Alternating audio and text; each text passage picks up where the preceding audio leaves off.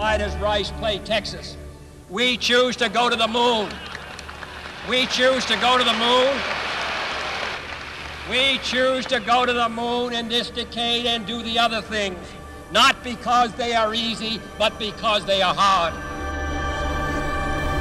The 50th anniversary of that Apollo 11 mission seems like an appropriate time to dedicate a plaque here at historic Rice Stadium to commemorate Kennedy's famous speech, a speech that is regarded by some as one of the very best presidential speeches of all time. Naturally, for us at Rice, the occasion is rendered even more memorable by the fact that the NASA administrator himself has agreed to participate. Especially, as I mentioned, we're so proud that he happens to be a Rice graduate.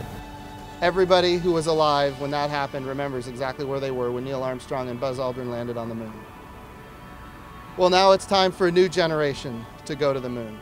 We haven't been to the moon for 50 years. 1972 was the last moon mission that we had. And so the President has given me direction to land humans on the moon within the next 5 years. That is a big challenge, friends, but it's a challenge that NASA is up to. It's a challenge that we've had in our past and a challenge that we can live up to today. All of this was born, to be clear, from a presidential speech given at this stadium, Rice University, that I learned about during orientation week at Rice University. I learned about it back then for the first time. This is a historically significant place.